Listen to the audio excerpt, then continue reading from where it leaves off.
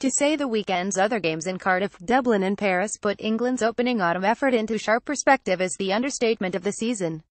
When Eddie Jones called it a grindathon, he was being generous, and the contest with Australia on Saturday will end unhappily unless his team show more dynamism up front and locate some rhythm behind. The frustrated head coach's blunt second-half outburst, "How fucking stupid are we?" did not bode well, either. As anyone who stayed awake long enough will testify, there was, literally, a yawning gap between England's pre-match rhetoric and what they ultimately delivered at Twickenham. One post-match suggestion was that it was all a devilish Jones master plan to lull the Wallabies into a sense of false security. In fairness, England's defence was largely excellent, and Sam Underhill and Nathan Hughes both enhanced their reputations in the back row. England remain unbeaten at home under Jones and have now won 20 of their 21 internationals since the Australian took over. Against the Wallabies, even so, England will be under pressure to disprove the niggling theory that their rate of progress is slowing and that they are overly reliant on their three Saracens musketeers, Owen, Farrell, Maro, Itoje and the injured Billy Vunipola. That was certainly the verdict of the Twickenham jury on Saturday, with the stadium atmosphere about as animated as a fortnightly bridge night in Stow-on-the-Weald. England's backs appeared to have been only recently introduced to each other, and by far the most dramatic flourish came when a frustrated Jones was caught on camera slamming down his notebook like a holidaymaker who has reached the check-in desk only to realize all his family's passports are sitting on the kitchen table.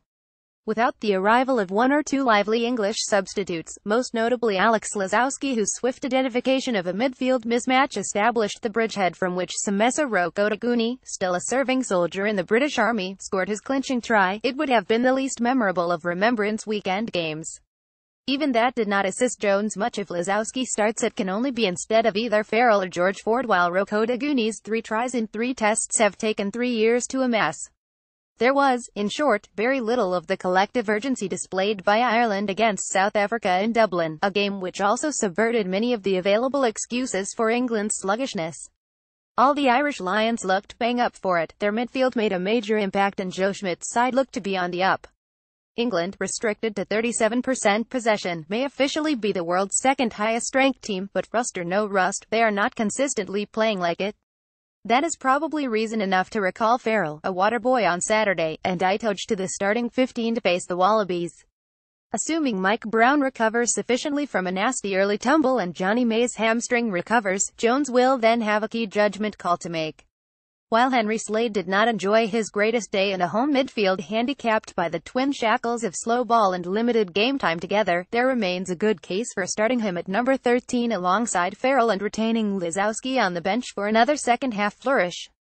Jones is yet to confirm anything, other than to say he wants Australia to bring their best game to Twickenham and then see if we can handle it. Jamie George, Ellis Genge and Harry Williams, all powerful ball carriers, must be given at least one starting opportunity this month, and Joe Marler is available again, while the back row balance remains a conundrum. Underhill and Chris Robshaw do plenty of donkey work, but Jones must be increasingly tempted to try Courtney Lawes on the blindside flank.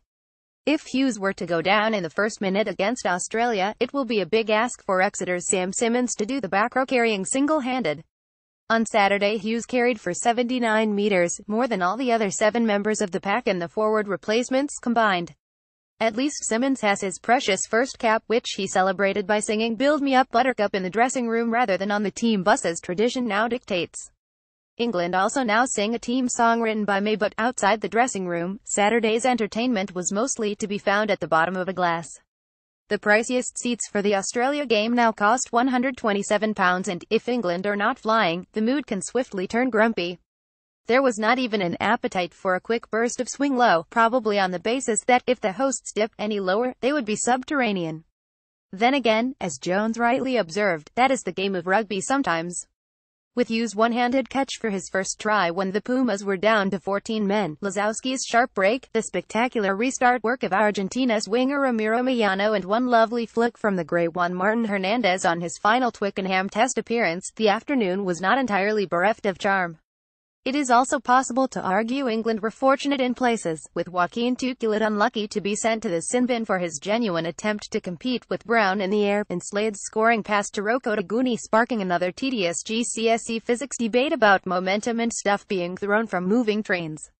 If Michael Cheika's Australia are to be halted in their tracks this weekend, their hosts will have to improve significantly.